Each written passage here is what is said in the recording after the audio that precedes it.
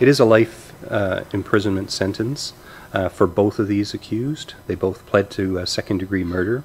The sentence parole ineligibility period was determined after looking at case law, other precedents, and what we determined was that a 20-year parole ineligibility period is considered to be one of the higher-end parole ineligibility periods, and it seemed to fit in this particular case. It's certainly troubling, and I think what we did today is hopefully send a strong deterrent message that there is a serious consequence for this type of behavior, and that's reflected in the fact that both of these young men got a life sentence today. Do you feel bad for what you did? I feel horrible for what we've done. Life sentence is the good part.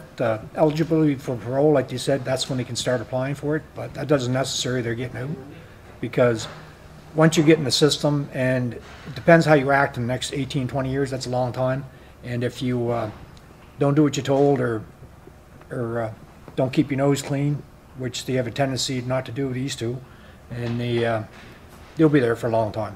So I'm not worried about that. Charlie had dreams like everybody else, and he had hopes and dreams, and due to his condition and mental illness, he got deprived of that. But he didn't deserve to go like that.